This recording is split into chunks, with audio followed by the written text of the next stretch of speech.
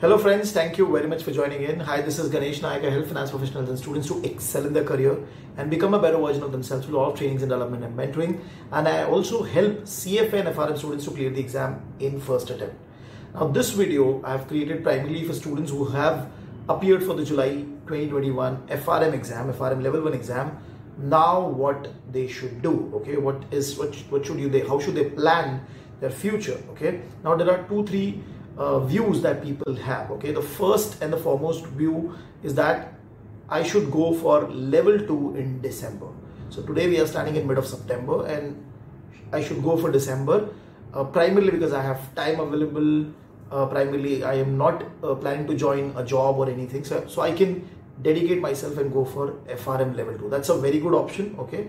If you are not working, then only you should go for FRM level 2 in December. If you're working, then I would not suggest you to go for that, okay? Also, if you're not working and you want to go for FRM level 2 in December, okay, then primarily the planning has to be very, very good because there are 100 chapters which you might have to read twice before the exam, and also you will have to dedicate time to solve the question bank. So it is primarily 2.5 months, proper 2.5 months, in which you have to complete the 2 readings of the 100 chapter plus solve the question bank and plus also do the mock papers. So that is going to be very, very time consuming. On an average, you'll have to dedicate at least 5 to 6 hours on a daily basis to complete that that flow and that question bank, and then we go for the level 2 exam in December. So that is possible, but the time requirement will be heavy. It will be exhaustive preparation, okay? And certain chapters you might have to read by Swedger itself without going to any video or anything, okay? So that is the first view that most of the students have. The second view, okay, which is more logical view, is that I will go for level 2 in the next May, okay? That's the most logical thing to do, okay? Because you get some time to prepare, because level 2 is not very straightforward. You will have to refer to Swedger plus some other material in certain chapters to prepare for the content, okay? A lot of things which you have read in level 1 will directly be assumed in level 2, and the content will take you to the next high level, 1 or 2 levels up in terms of your understanding, okay? So that is one part that goes in the favor of this decision, that you can go for next May exam, okay? You will get more time. And how should you utilize the time? So January 31st will be the early bird deadline for your May 2022 exam. So please make sure that at least out of 100, you should be able to complete at least 70 chapters so that you're comfortable with the content and you can take the decision by paying the fees and you have seen the content before you make that payment, okay? And then primarily you can start solving the question bank after that. This is a very, very logical thing to do, okay? That's a second view that a lot of students have.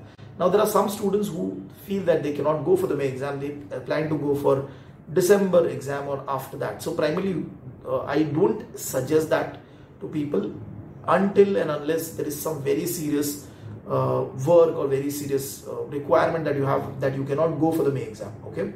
So that is one reason why. So if there is no requirement as such, then I think so that you should go for May exam primarily, okay?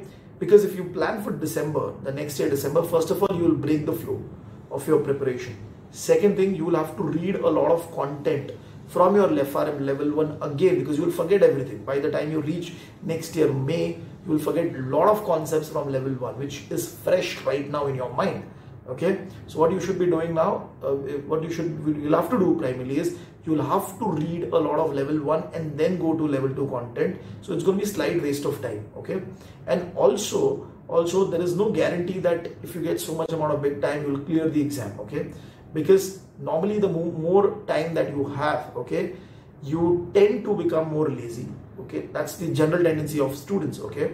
And you generally will be able to start your preparation say by May or April or say June, okay? So ideally, if that is going to be the case, then I would suggest you go for May exam, prepare properly, and then give the exam. If there is a clash, then you can, if you know there can be a clash in the May time for your job, your promotion or anything, make sure you read the content early and be prepared. So that is an easy way to do it. If you know something is going to come later, then you study now and prepare yourself. So primarily on and on, I would like to summarize for students who have cleared the exam. Congratulations to all of you. Make sure that you go for level 2 exam in the May itself. Do not delay the exam ideally, okay? Don't go for December or next year. That will entirely break the flow, okay? I hope this video helps you and guides you in your preparation. So thank you very much guys for watching this video. Thank you.